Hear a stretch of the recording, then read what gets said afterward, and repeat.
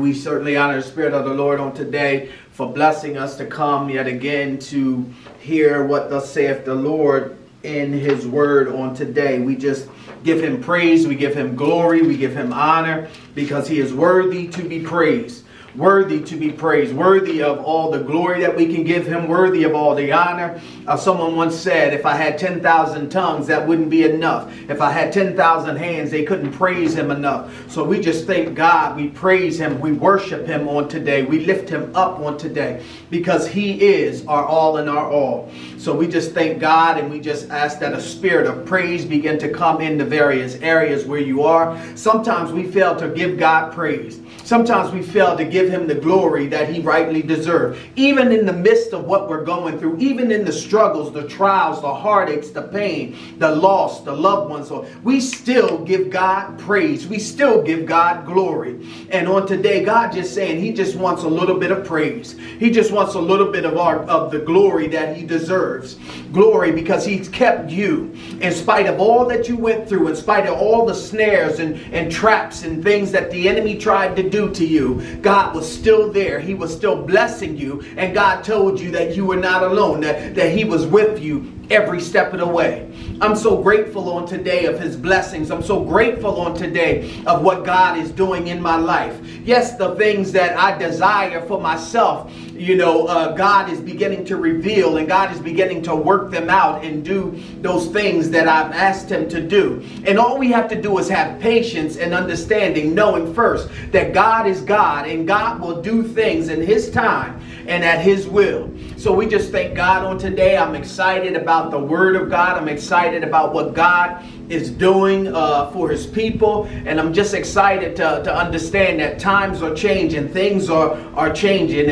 And God is in the midst of that change. And before we get into the message, I just thank God because if the Lord say the same, this goes out to the members and those ones. If the Lord say the same, come July 1st, we should be going back into our church, going back into our place that we call our place of worship. We're going to go back into there on July, the first Sunday in July, if the Lord say the same. But I like to be led and moved by God, so I'm still listening and hearing God's voice. But July 1st, we should be back, amen, into our church. Now, we're going to continue with this same format in this same setting, bringing forth the word exactly at 10 and giving God his praise and his glory in his word. So we're going to continue with the same format for those of you who are going to continue to follow and watch the message each Sunday. But I just wanted to get that out before we get into the word on today. And God is just so good. God is just so good that he has kept us in the midst of what we went through, in the midst of this pandemic, in the midst of this situation. God is still awesome. So as we look into God's word on today, and I began to think about this word, actually, and I have to be truthful, this morning. Of course, we try to get things together along the week and we study the word and all those things. But God sometimes drops things into your spirit, the Sunday of or the day of before you're about to speak. And he gave me this quick little message found in 2 Kings. I started off in dealing with David and how David got to a point and moment in his life that he felt as though that he was going through so many things that he began to reminisce or remember how God was with him through every step of the way or every journey that he went through. And then I started thinking, and God placed on my heart, the title of this message. He said, "You're more than meets the eye." And I started thinking about that. He said, "More than meets the eye." Is the title of the message. And when you look at 2 Kings, we're going to be talking about Elisha though, but we're going to grab David's story and bring it into perspective as well. But when God gave me more than meets the eye, I started thinking about that. And I started wondering, where God was really showing me and going with this message. And our foundation scriptures is going to be in 2 Kings, the 6th chapter. And we're going to probably start at the 15th verse and maybe read down to the 19th verse, if the Lord say the same. But when God began to reveal to me that I, of course, did, when he said more than meets the eye, I'm thinking, you know, and me being, you know, a kid at heart, if you will, or just like in sci-fi, and I started thinking about the Transformers and how that they are more than meets the eye as part of their slogan or what they talk about. How they can become a car and then a robot or whatever. Of course, my mind went there, but that's not where we're going in God's word on today. When God gave me more than meets the eye, I researched it, and meets the eye is a phrase or idiom, if you will, that was given back in the 1800s, and it gave a impression that there was something else or something behind the scenes. So when you look at more than meets the eye, it's sort of revealing to us that there is something more that you're not seeing. Oh, somebody's going to get this in a minute. It's something more that you're not seeing. So when you see folks and you see them, you see the outward shell. You don't understand the totality of what God has placed in us, and we become so much more. So when God dropped that into my spirit, I started getting excited because I understood what God was trying to show me here in His Word. And then He led me to 2 Kings, the 6th chapter. Now, this 2 Kings here, it reveals a moment in time when Elisha was on the scene, and I'm going to bring us up to speed on just what this chapter is about, just briefly, so you'll understand when we get to our foundation scriptures that you will know just where this came into play. But again, this idiom that we use, more than meets the eye, it's sort of saying it's so much easier to misjudge something or somebody. It's so easy to not see that thing for really what it truly is. And just keep that in mind. And if you start to think about, or your mind starts drifting a bit, you have to understand that when people saw you as that lowly person, or that one that didn't have, or seeming like they didn't have, they wasn't looking at you, and they really didn't understand that God had so much more beyond what our natural eyesight can see. But let's get into this word real quick, and I promise you we're going to be quick on today. But here in 2 Kings, we're going to find that Elisha's story brings about, let me get to it. Elisha's story brings about a moment in time where Elisha was the prophet of God. And he, if you read, and I often say read the entire chapter, but when you start at the first verse, you understand that Elisha was a prophet of God. And there came a moment in time where he then tells the children of Israel, look, it's now time for us to go to Jordan, around the Jordan region, and cut down some trees and so forth and so on, to build a bigger a territory or fencing or whatever you will have it. But he begins to tell them that, and then he tells them to go and start cutting. While one is down there cutting, and this is where we get the story where God defines gravity and he makes the axe head rise. The story goes on and tells us that they are chopping down wood, and the axe head falls into the River Jordan. Now we have to understand the River Jordan is dark, it's milky, it's like you can't really see it, it's brown water. And the axe head falls down there, and they went and go get Elisha, and they tell the man of God, they said, look, the axe head fell here, it was borrowed, this is not mine, it's borrowed, and they wanted to return it. So Elisha then cuts down a stick, put the stick in the water where the axe head was, and it floats to the top. Oh, it's powerful right there by itself. How God can take what we perceive as natural and turn it into the supernatural and make that axe metal float in what is water. So he retrieved the axe head, and then as the story goes on, the Bible said that Elisha was privy to the information of the Assyrians. They told him that through the leading of God, told him that they were going to ambush the children of Israel. God's people. Now you got to understand that they was going to ambush God's people, and soon as they came into their camp region, that they was going to slay them and take them into captivity. So Elisha then tells the king of Israel, and he tells them, look, don't go by this way. When he does that, the king of Assyria, and you can find it in verse 6, 7, or 8, around those verses, he then tells them, the king of Assyria then says to his servant, go and search out, spy the land where Elisha is, and he said, and tell me where you find him. The story tells us that they found him in Dothan. And when he finds him, he says, now I'm going to send some chariots, some horses, and a host of men to surround the camp of Israel, surround the camp of Elisha, rather.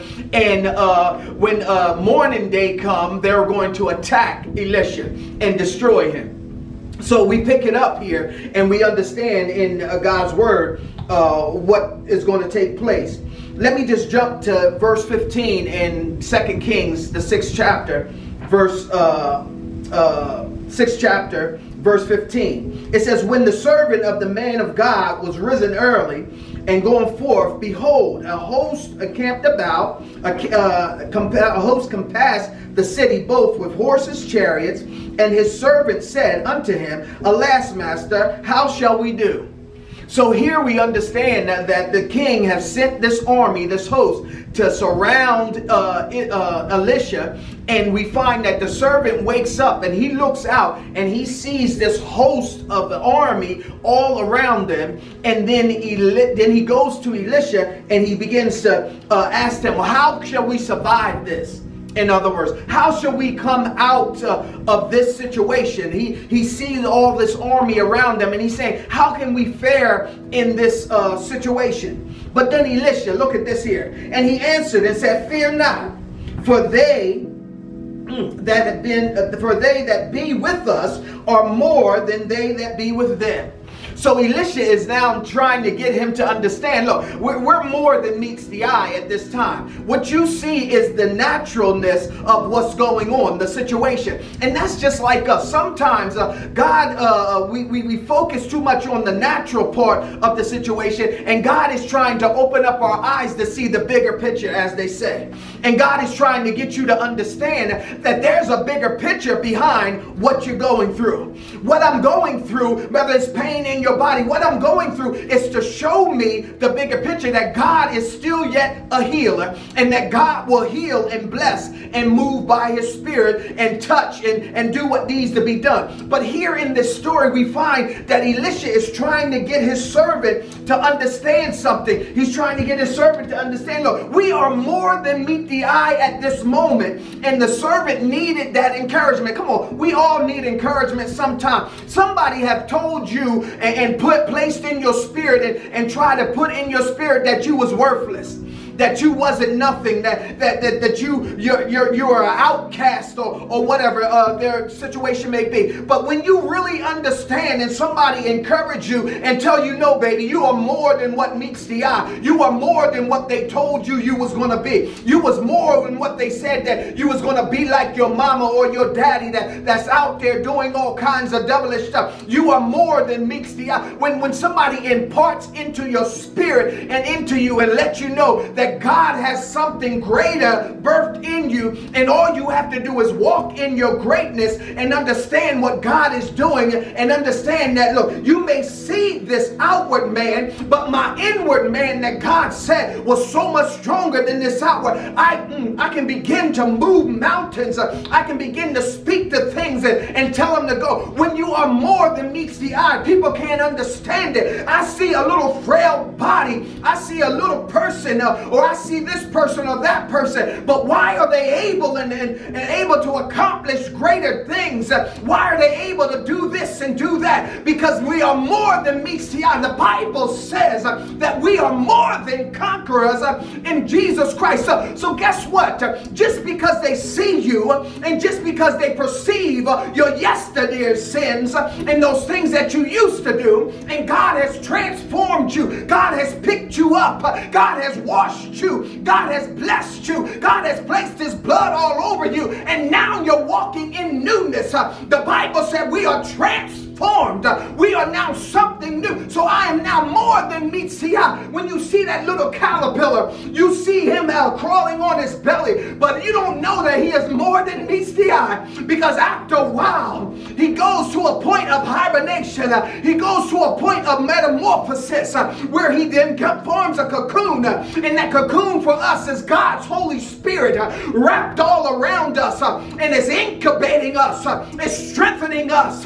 When the Word of God comes into us, it begins to change something in us, and we begin to metamorphosize into who God said we are, because they saw this flesh of sin, but God said, I see something so much more. You are more than meets the, oh glory, I don't want to get excited yet, but you are more than meets the eye on today.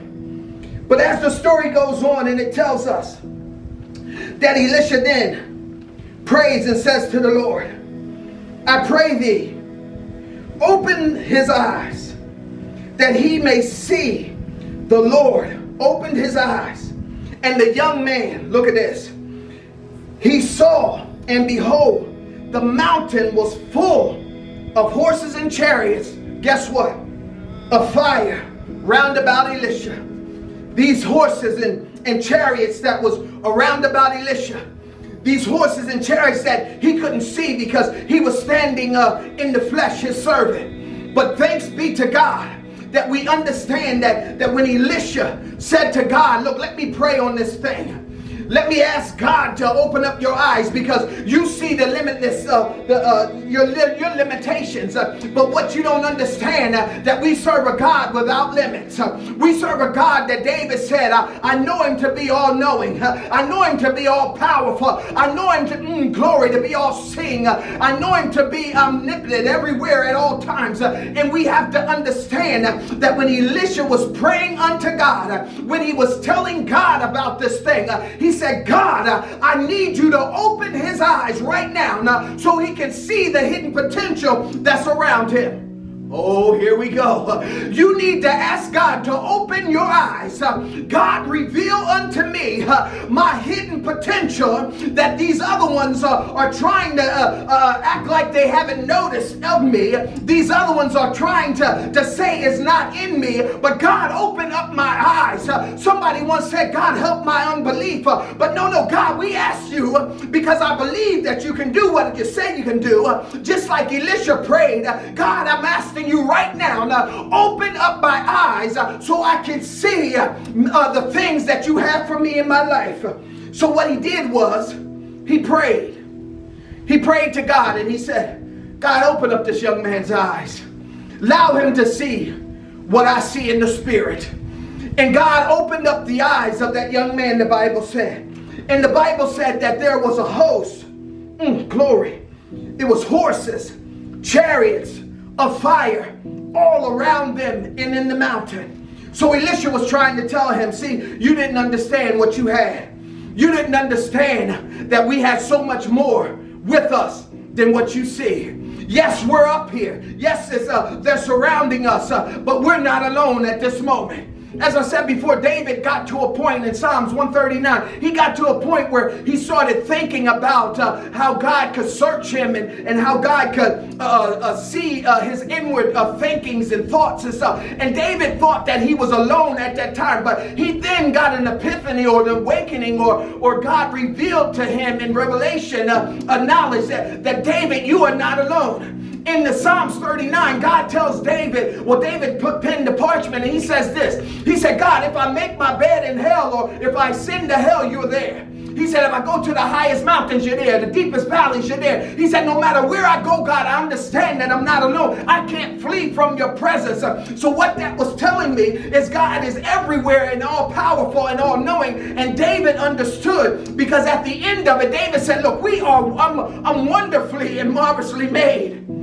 We're wonderfully and marvelously made. So what David said, look, I'm more than meets the eye. You might see me, and that's how Goliath seen him, and a little ruddy little boy that came to fight up against him. All he seen was a little child, a little lad that was coming to fight him. But David was coming with the power and the presence of the mighty God with him. And when David stood before Goliath, see, I'm trying to give you a little testimony of David's story, because sometimes we think we got to be this great person and for God to move mightily. But no, God said, you're more than meets the eye. So guess what? I'm going to use you in your state and where you are right now to do some mighty and powerful things. But David steps up to Goliath, and David looks this giant in the face, and David says, who is this blaspheming our God? Goliath looks at David and said, why did y'all send this little child out here to try to fight against me? He's a little rugged, little raggedy little boy. I can destroy him sure enough. But see, he didn't understand. Goliath didn't understand what David was packing was God's spirit and God's might and God's power. Let me tell you something. You have that same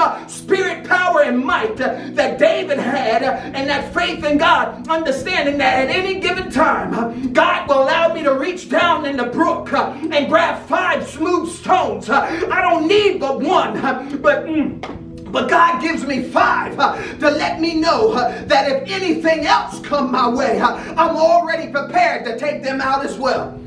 Glory to his name. So many of y'all focused on that one giant, but the Bible said there was more giants that came after that. So David was prepared to take those next giants of Gath out. He was ready to fight because he had the equipment ready. But oh, we were more than meets the eye. Goliath didn't realize who David was. He didn't realize what God was doing in David. And when he came up to him, he had a perception that this was nothing. But when David smote him in the forehead and killed him, then everybody around him seen what God had done, and they fled and got fearful. And David was able to pursue and destroy all the enemies of Israel. So come on here. You better get this thing and understand something.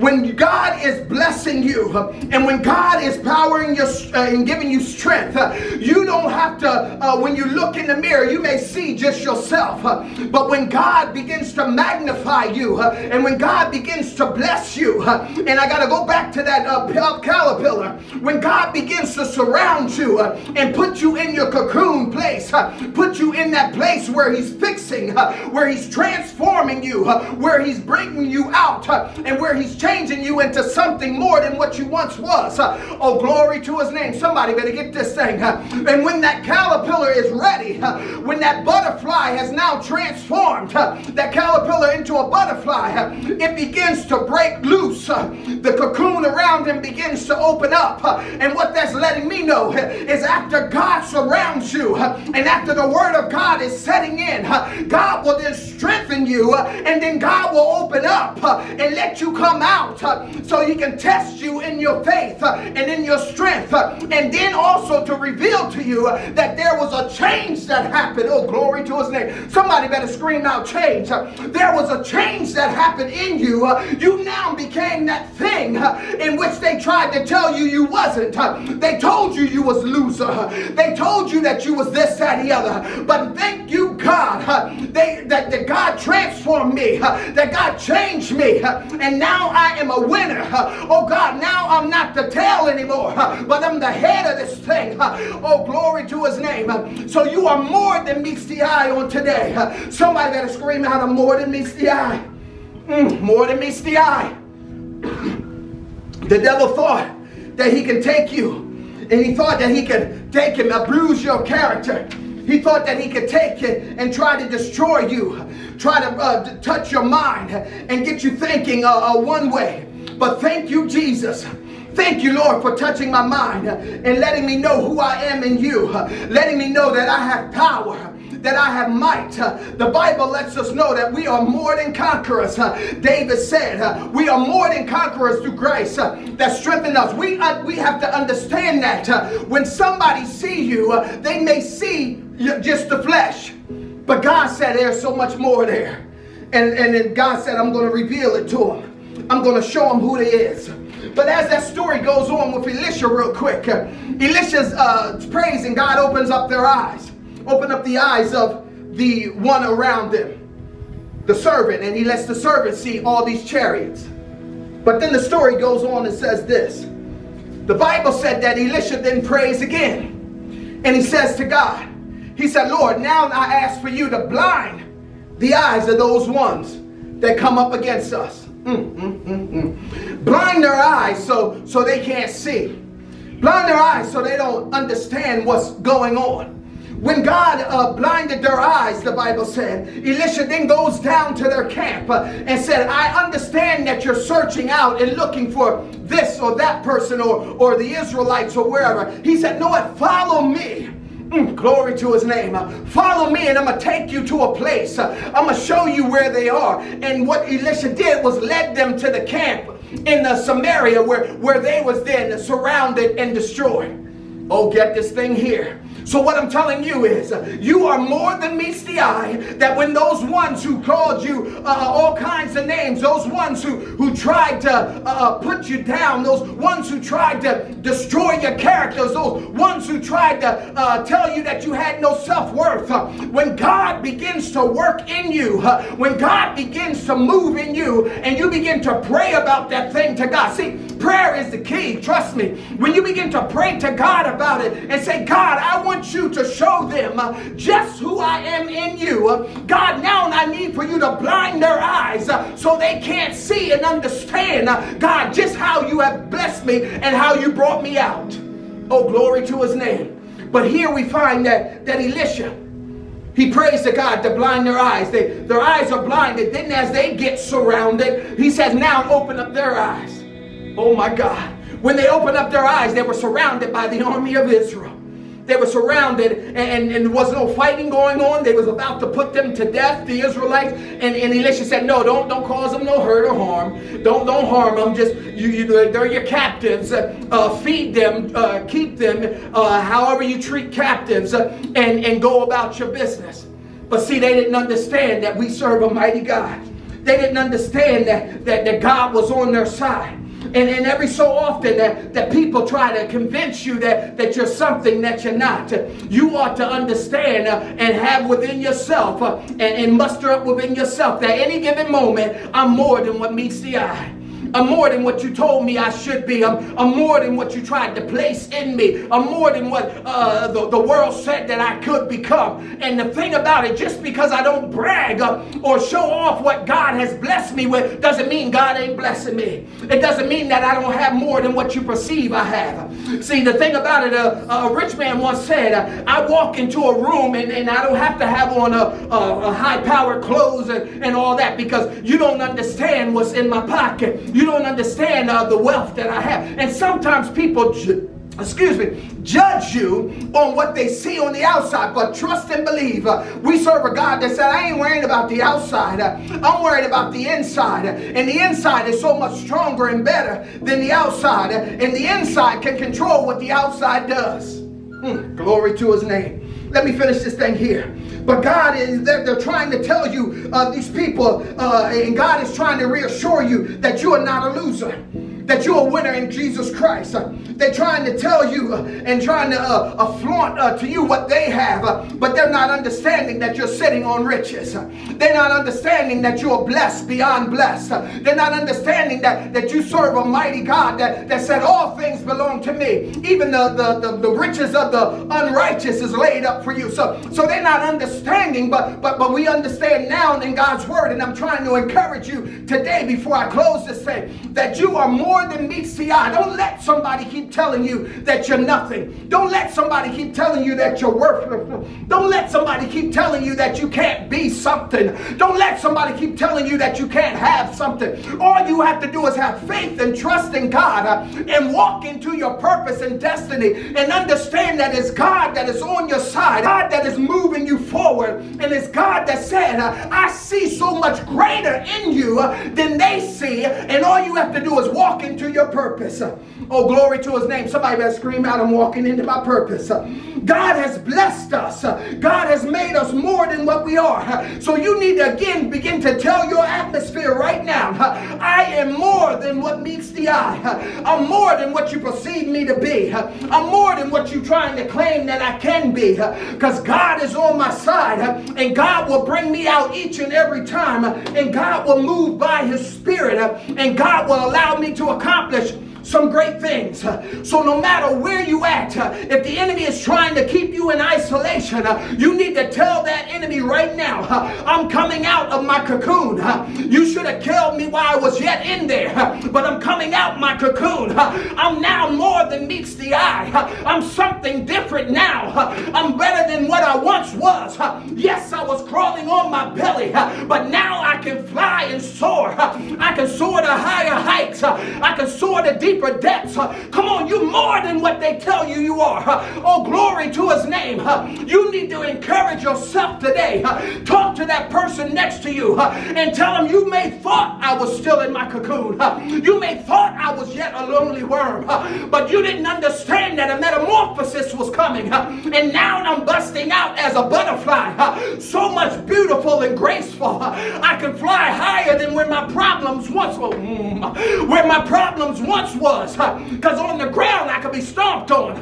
On the ground I could be eaten up. But when I take flight, oh glory to his name, I got to close. When I take flight and fly, you now see my moreness. You now see who I am now.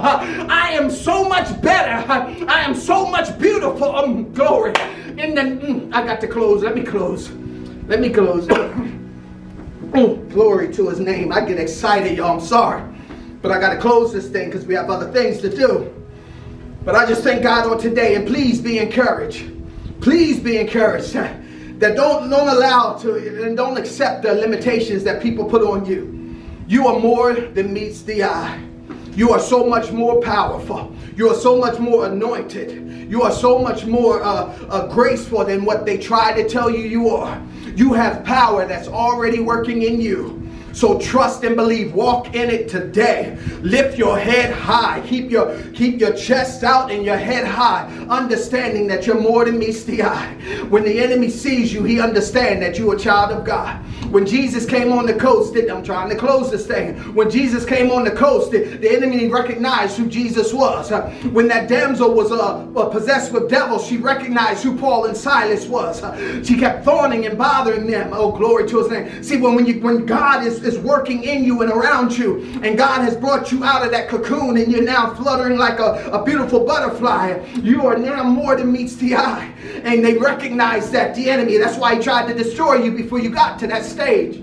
I can't get back into this message, but just ponder on that for a moment. That's why the enemy tried to bring you so much hell. That's why the enemy tried to bring you so much pain, so much heartache, and so much strife and misery and depression and all those things that he tries to place in your head. I'm not going to go through this message again, but I feel led to say this. The enemy tries to put depression into your mind and into your spirit to try to tell you that you're nothing, to try to tell you that nobody cares and nobody loves you and nobody's with you. And all those things. But thank you, Jesus. I believe what Paul said and what David said, that God is there all the time, and God is around me, and I'm never alone in God. So we need to understand that you are more than meets the eye. So because you're more than meets the eye, you have strength to stand on your own 2 feet and declare in your own atmosphere, in your own spirit right now, and say, devil, I don't care what you try to do. I don't care what you try to say to me. I am more than meets the eye. You tried to destroy me, and you should have done it. But thank you, Jesus, for blessing and keeping me. Thank you, Jesus, for moving in my life. Thank you, Jesus, for revealing to me so I can see just who I am and what I have in you. Oh, come on, let us pray. Let us pray. Father God, in the name of Jesus, Lord, we ask that you move by your Spirit on today. God, we ask that you bless your people. God, we ask that this word was an encouraging word on today. This word was a word, dear God, that they will reveal and understand who they are, God. That they know, God, that you are with them. That they know, God, that they're not alone. That, Lord, that you will show to them when the enemy tries to destroy them, when the enemy tries to bring them into a state of depression, God. Lord, that you are right there with us, that you are right there helping us, leading and guiding us, God. But God, you said that you have given us strength. You said the strength that's already working in us, God. So God, we understand we have the strength. We understand that we can make it, God. Lord, now we ask that you reveal unto us, God. Open up our eyes, God, on today. That when we see ourselves greater than what we are. Lord, you told us we was peculiar people. You told us we was marvelously and wonderfully made in your image. So God, allow us to see that on today. Allow us to understand who we are, God, and give us the authority and the might, God, to stand through the test of time, the things that come up against us, whether they try to break us down, God. Lord, we ask that you build us up where we're weak. Lord, for we understand in our weakness, you said you make us strong. So God, keep us and strengthen us. In your mighty name we pray, God. Lord, but before I seal this, I declare and I decree right now, over each and every spirit of depression right now. God, I ask that you bind it right now in the name of Jesus. Go in there and touch that young child, God. Go in there and touch that young woman, that young lady, God. Begin to move by your spirit right now, God. Begin to whisper in their ears, God. The Bible said you whispered into the ears of your people and you told them, that God, that they're not alone. So God, we ask that you do it on today. Speak in that still small voice, God. Lord, but that small voice has mighty power. God, and we just ask that you do it on today. Seal them in your loving arms, God, in the name of Jesus. Now, God, we ask that you touch the bereaved families. Each and every one that have lost a loved one, God. Lord, we ask that you bless them right now. Keep them, dear God. Comfort them, God. You said, God, that you would send us a comforter. God, comfort us on today in the name of Jesus. Lord, it's your will that it was done. God, help us to accept it right now. In the name of Jesus. God, let us not doubt you or who you are. God, but trust and believe that it's according to your will. Lord, and we thank you and we praise you. In Jesus' mighty and matchless name we pray. Let all God's people say, amen, amen, amen, amen. As we close again, I just thank God. And remember that the Lord said the same. We will be back into the house of the Lord on the first Sunday of July, amen, but we're keeping the same format, amen, just bringing forth the word of God until God see fits otherwise. Amen. Come on, look at somebody and tell them you love them. Come on, mean it in your heart. God bless you.